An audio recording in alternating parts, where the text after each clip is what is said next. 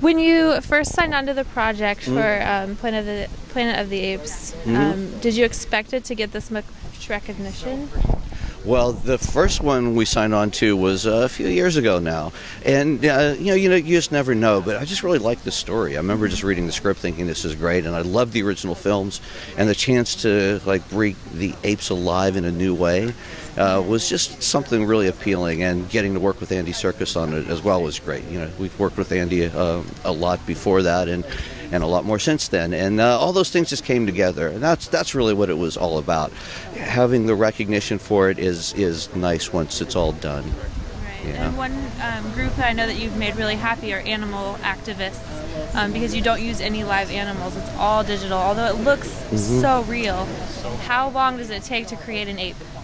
It takes a long time, especially at the beginning. It took, just to figure out how to get an ape to look like an ape was months and months of work, well over 6 months. And then when you're into production, you'll spend at least that much time trying to work out how to make sure everything works in context of the story and the performance and the cinematography and all that. So it's still a pretty involved process. Yeah.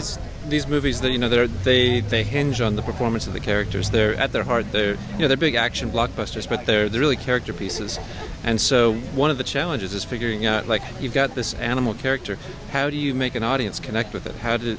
What sort of facial expressions can you make work on an animal's face in order for you as a human, to respond to it in a way that you're emotionally empathetic with it? So that was one of the things that, even on this last film, it's the third in a franchise, but we're watching, the actor Andy Serkis make certain facial expressions that we were like, oh man, how are we going to get that to work on Caesar's face? So we're constantly refining the characters right up until the end of the movie to make sure that they work emotionally. What is the process like with the director from start to finish? Is there anything that stands out to you about this film or these films in general? Well, what we've tried to do with these films is to make them as much like live action as possible. That's the idea behind using performance capture. So, when Matt Reeves is directing, he's directing his actors. He's directing Andy Serkis. He's directing Steve Zahn. He's directing Woody Harrelson. They're all working together. So we've made it so that it's no different than making a normal live action film. And the editors take that, and that's what they work with. Those are the performances they see every day. And while they're crafting the film on that end, we're turning those performances gradually into the ape performances. And as this is a Film Critics Awards ceremony, what has your relationship been like with film critics? Is it a love-hate relationship? Is it? Do you see the value of film criticizing? Oh yeah, absolutely. I mean, we criticize our work pretty heavily all day long, so we're quite used to it.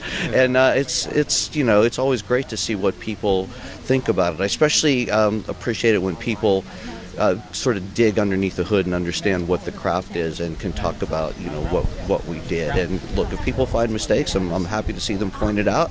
Hopefully we got them all before they get out in the world, but you never know.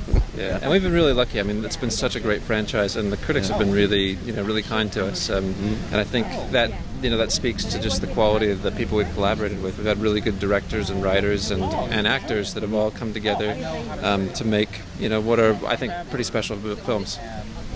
Well, thank you. Thanks, Marina. Thank you. Enjoy the show.